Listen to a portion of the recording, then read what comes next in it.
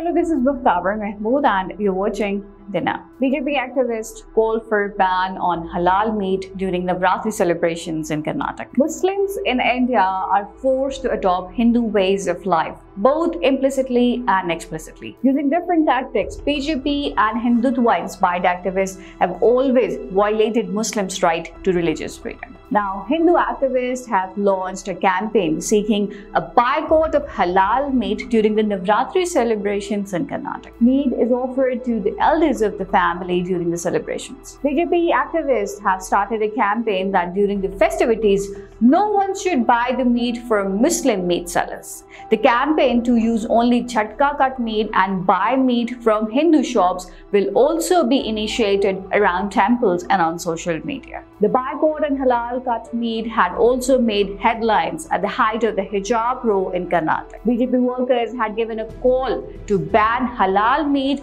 and Muslim merchants after their protest against the Karnataka High Court order on the hijab. Now, by forcing people to buy the meat exclusively from Hindus, BJP activists are also restricting the economic freedom of Indian Muslims. Such campaigns are dividing people in India across the communal lines. And BJP has always been at the center stage when it came to Hindu-Muslim controversies. Be it hijab row, be it blasphemous comments, be it cow vigilantes, the BJP has always been the instigator of communal hatred and rifts.